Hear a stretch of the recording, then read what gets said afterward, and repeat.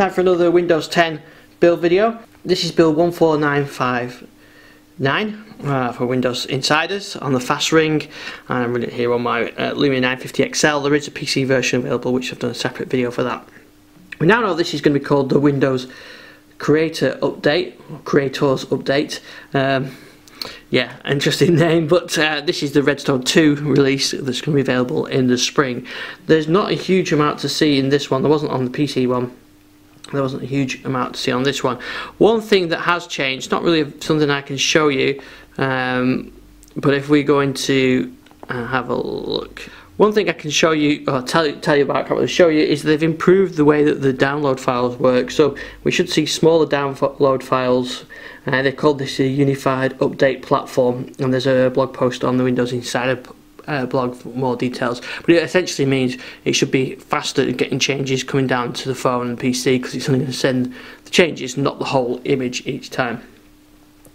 Right, what else has changed? Well, there's the data usage screen has slightly changed, so let's have a look at that. So here's the new data usage screen. So this is one of the things that's changed.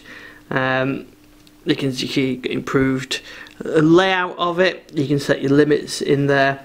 You can also make sure this is, I quite like this setting as well, so when the Wi-Fi is poor it automatically skips. And I'm pretty sure that's been in there before. I've seen that an old versions it's done that, but it's the first time I think I've seen the UI looking like that. So that's the visual change. Other changes are all background fixes. They've fixed issues with wallet. They've fixed where it wouldn't work with tap to pay. They fixed an issue with the task switcher.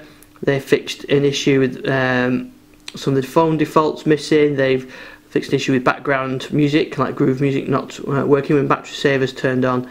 And they fixed an issue with copy and paste wouldn't work until you have to restart the device, and they fixed a VPN issue as well. There are a couple of known issues. If you use the changing the date workaround to get sure you've got the build, that's not going to work anymore, and you don't want to be doing that, Microsoft say. If you do start doing that, you'll have to reset your device. And there's also an issue with installing language packs. But that's it really. That's the changes. Not a huge amount to see with this creators update, which is codenamed Redstone 2. Hopefully we'll get some new features soon. You can see all the old videos, look back at how Windows 10 first started out on mobile, right back on our YouTube channel and on thedigital lifestyle.com. Thanks for watching.